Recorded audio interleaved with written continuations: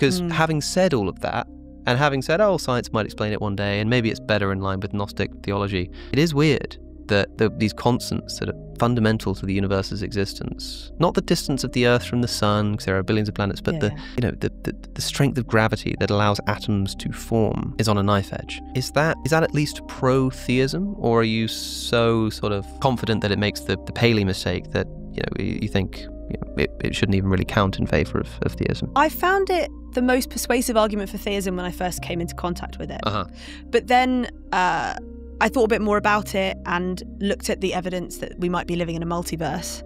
And that seems to strip away all of the probabilistic weight to the fine-tuning argument. So if we are living in a multiverse where, if it's an infinite multiverse, then everything that can happen does happen in either distant bubbles of universe domains or expanding, contracting universes for all of time, or however the universe is configured. Then, of course, there would be a universe that's conducive to life.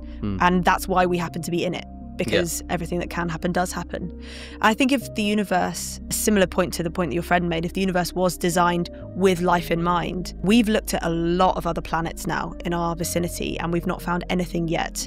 I said earlier, I think we're going to find it at some point. I think it's very unlikely that life isn't out there.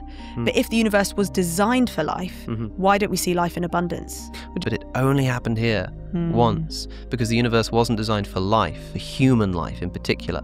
If it's evidence for theism, it's evidence for a strange kind of God, in my view. I know you've already made this point already, but why would God create a potentially infinitely expansive universe just for humans? But why such an expansive universe if it's just for humans? And why would the Earth be 4.5 billion years old if humans have only been alive for 200,000 years? If the point was humans, why not put us there from the beginning? Yeah, that's a difficult thing to square, I suppose.